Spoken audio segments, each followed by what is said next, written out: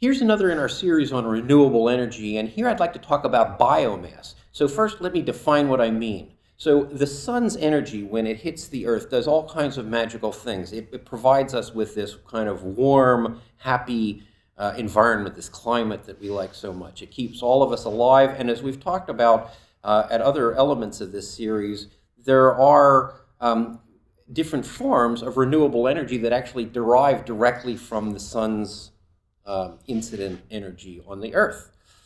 So here, biomass is simply a different flavor of this when you think about it. So in addition to all this magical stuff that happens on the surface of the Earth when the sun hits it, one thing is that it makes life possible. It, for instance, grows plants, animals eat the plants, all of the organic material that's available on this planet is essentially solar energy when you think about it. So now, here we have wood that we can burn, corn that we can grow, we have waste tires. Did you know, for instance, that we have 300 million tires off cars and trucks in the United States alone that are essentially put into landfills? There's a huge amount of biologic energy in those tires, and now all of a sudden people are saying, okay, I want a process to extract that energy and to sell it back as either electricity or as biofuels. And waste tires is one of hundreds and hundreds of different things. So for instance, in a certain portion of the United States, there's 14 tons a year of demolition waste.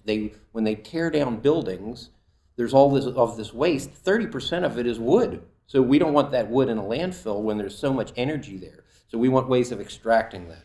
So what to like about biomass is first of all, this is carbon neutral. This is not like, for instance, taking a fossil fuel out of the ground, ripping the top off a mountain, or fracking, or drilling and extracting oil, and then burning that oil and emitting carbon dioxide into the atmosphere with no mechanism to pull it back. So, for instance, the tree, while it's growing, is absorbing carbon dioxide. Here, yes, we're burning it, but we're essentially returning that carbon dioxide back into the atmosphere from which it came. So here's what not to like about biomass, is that personally, I find the chemistry of this a little bit daunting. I think anybody, a school-age kid, can figure out why the wind blows, and that's elementary science that anybody can understand.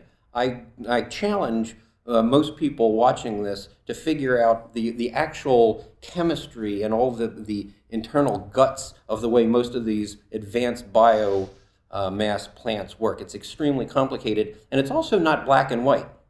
Somebody can say some process might work for a certain feedstock, but not for another, and we're having trouble figuring out why. So this is rapidly evolving. The costs are falling.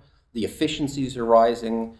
We all talk about algae. Algae is an important feedstock. In other words, what we're putting into this thing. So, but it's only one of many. There are hundreds of different types of feedstock, and therefore we need hundreds of different processes for maximizing our ability to extract that energy and turn it into something useful. So biomass is a fantastically interesting thing that's going to have a big part in our future.